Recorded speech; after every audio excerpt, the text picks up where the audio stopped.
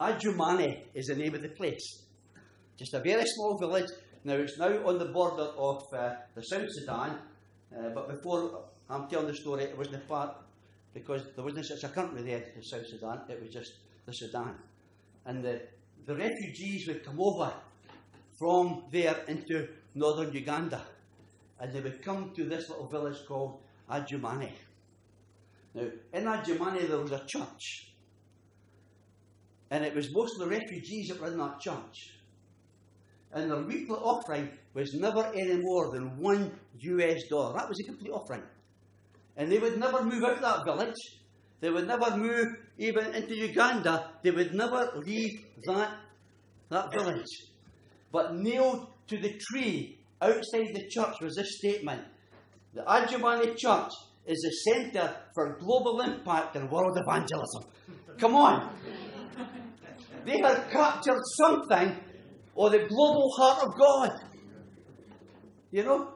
Isn't that amazing? Outside that wee church, nailed to the tree, written in paint, the Adjumani Church is a centre for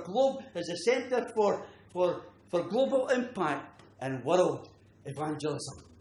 I might be here in Callander, I might not be doing much, but what I want to do to the best of my ability.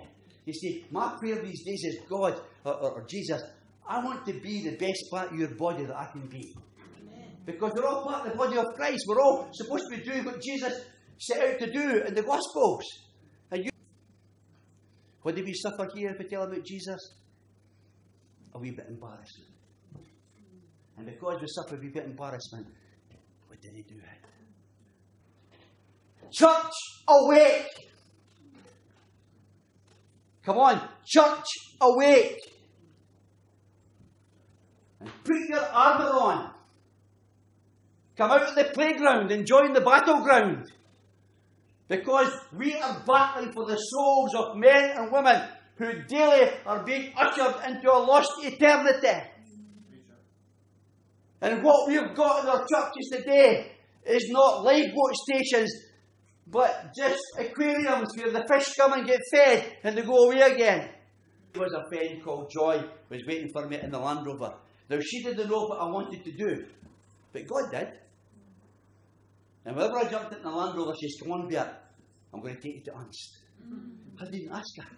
So she drove in this Land Rover across Yale, and we got the ferry over into Unst. And then we went into a farmhouse for some lunch with a woman called Rhoda. And we had the maps out. And I'm saying, where should we start this prayer walk? And they said, why don't you start it from the most northern church in Scotland? I said, that sounds a good idea.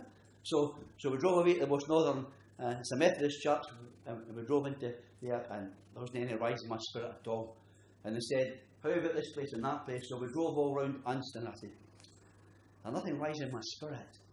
And they said, well, let me take you up to Saxiford. And if you look on the map, Saxiford is the very last hill in Scotland. The very first one, depending on where you're going.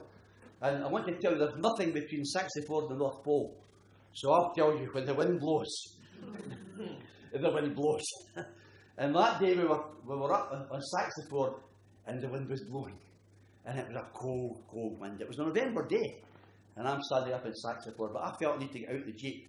Now, Joy had to turn the Jeep round, because if I'd opened the doors with the wind blowing into the doors, if I'd taken the doors off, that's the most damaged cars in Shetland is hinges, because it's so strong wind. It just, if you open your door the wrong way, so you've got to open your door against the wind so that it blows it shut. So they said they weren't going out, but I said I need to go out on this last hill in Scotland. And so I got out the Jeep, and I'm not lightweight. Well, I'm almost a lightweight, but I'm not lightweight. And I was getting blown across the top of that hillside, really blown.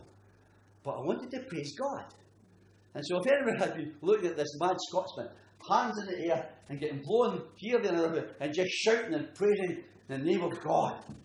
And I just felt on fire. I really did. And I knew within my heart, this is where it had to start. And it was a wild, wild night. And this house was out in the wilds. I said, Andrew, there's nobody will come to a prayer meeting tonight here in this weather. there was 30 people in the house. And we had the most amazing prayer meeting.